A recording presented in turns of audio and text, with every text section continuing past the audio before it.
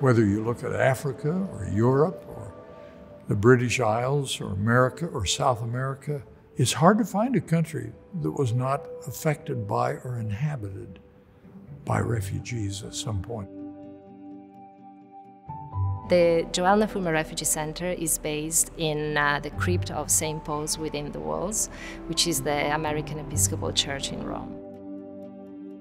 We define ourselves a non-religious organization, and we are independent, but at the same time, we try to highlight that it's thanks to those principles that are part of every religion that we are able to carry out our mission.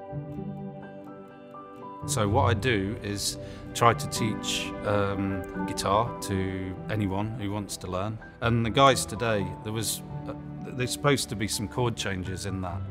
And one of the guys, he was just singing the song, not changing the chord, but it didn't matter because he was enjoying himself.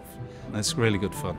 It's very rewarding. There's times where I struggle to sing because I'm getting a little bit emotional, because it's just a great thing to be able to do. You remembered? Bravo!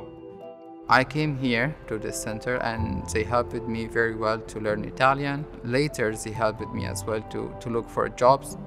And I was really lucky because to know this place where they offer all of these opportunities for free, it's something amazing. We couldn't find something like this in our country.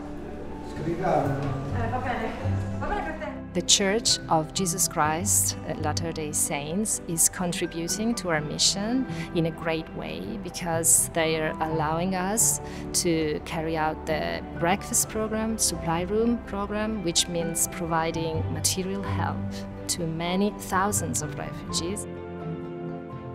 We respect and believe in helping to teach and support and improve the lot of individuals who pass from one sovereignty to another. We have so many refugees in the world today. We need to be sympathetic, understanding, and welcoming because in the origin of most people on this planet, we are all descended from refugees.